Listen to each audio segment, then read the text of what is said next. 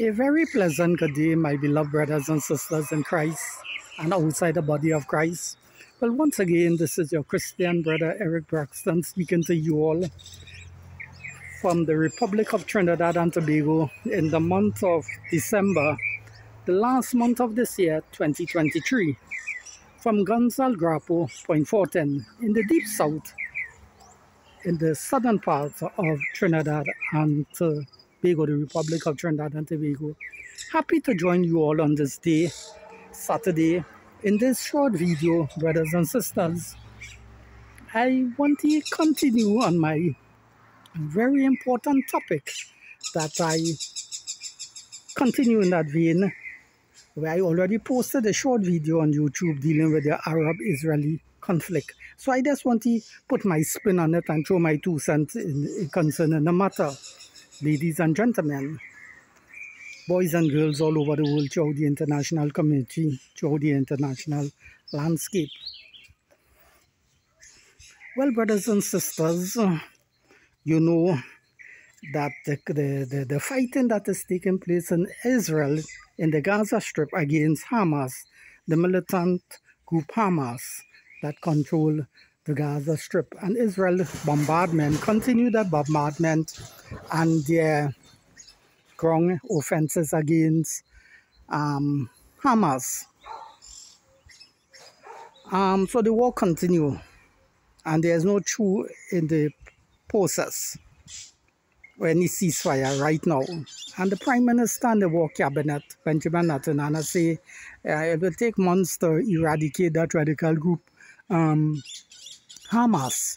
Well, ladies and gentlemen, my analysis of the situation in Israel is it is the intent of the Prime Minister and his cabinet ministers in the coalition government of Israel to wipe out Israel, to kill every member of Hamas, that militant group, radical group.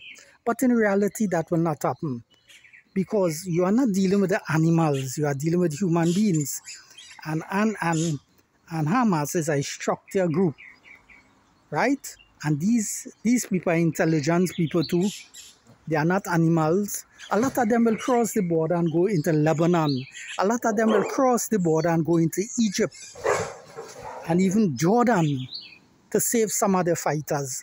So to say that the Israeli government will kill every Hamas member, that is wishful thinking on the part of the cabinet of Israel, the Jewish government. I mean, that is the intent of the heart. They will love to achieve that a full 100%. But given the reality, since you are dealing with human beings, that cannot happen, ladies and gentlemen, boys and girls everywhere. I know a lot of people in the Jewish community who will see this video will say, Eric Braxton, this little Trinidadian boy, or big Trinidadian boy, you are talking nonsensical foolishness. What you are saying is ridiculous and absurd. By I saying that I'm opposing the Jewish government, not at all. I'm dealing with the reality. And if you all analyze carefully what I'm saying, you all will arrive to that truth, that the Israeli government cannot really eliminate Hamas, all its members. So there's no Hamas member again. That is impossible. That cannot achieve, ladies and gentlemen. That cannot achieve. I'm not saying that the Jewish government cannot achieve victory. They could achieve victory against Hamas. But to say to kill out every Hamas member, no, ladies and gentlemen. So as I said, this is a short video, and this is my view on the matter, right? But the suffering and the bloodshed on both sides continue in the Arab-Israeli conflict that is taking place right now in Israel. That is taking place right now in Israel. The war that is taking place. It is a sad case of affairs, because more than 100 Israeli soldiers have get killed.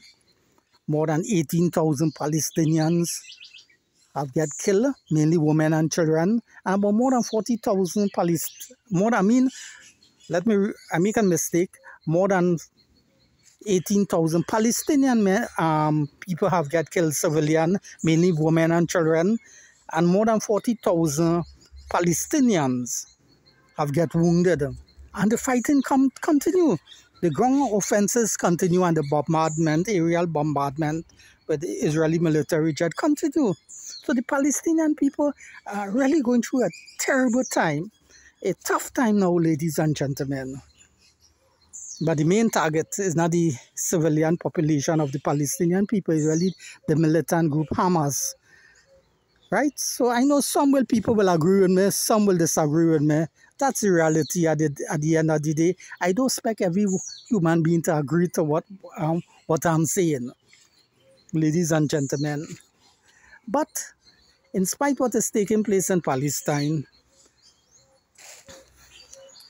the God of mankind who created the human being, the human family, the angels and the universe, he's above sitting on his throne, God the Father and Jesus Christ, according to the Holy Scriptures, the historical record, and they are watching what is taking place.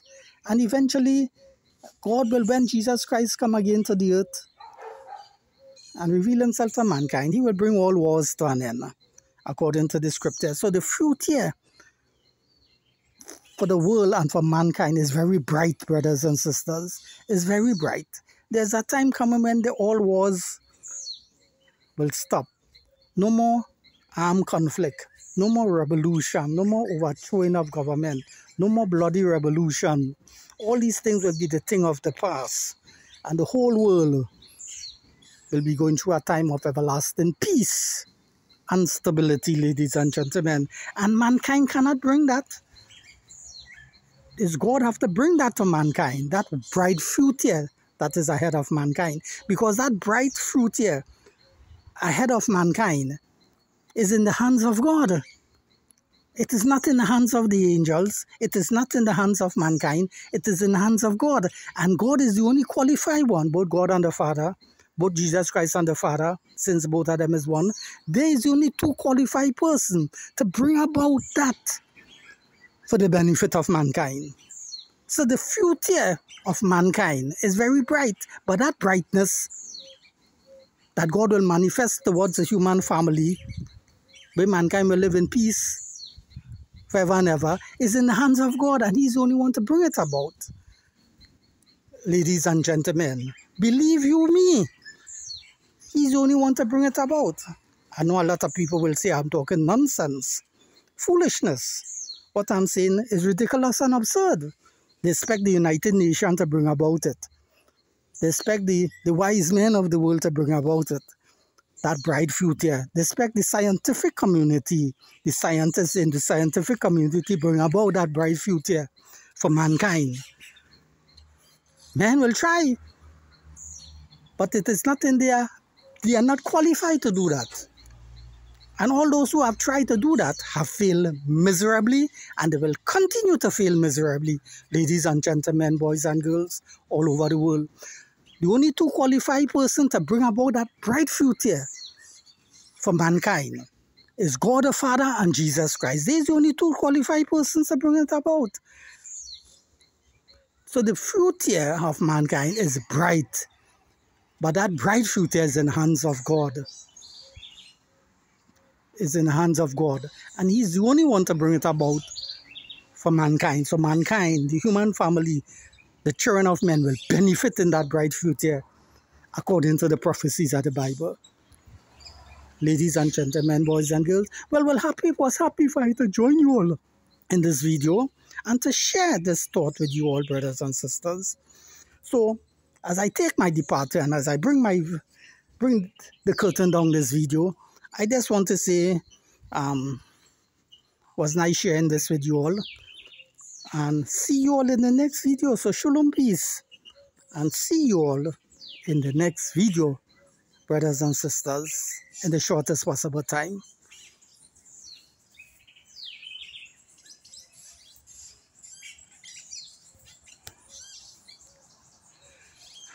Well, brothers and sisters, that was my spin on the matter, my little spin on the matter that is taking place in Israel.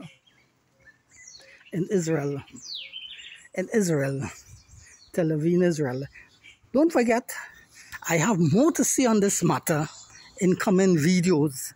And as soon as I record these videos, I will post it on my YouTube account in the quickest and shortest possible time, ladies and gentlemen, boys and girls all over the world. So, once again, ladies and gentlemen, as I take my departure, as I take my departure, ladies and gentlemen, as I take my departure, may God bless you all and bless the human family from this day forth and forevermore. Shalom, peace. See you all in the next video soon. Bye-bye, my friends.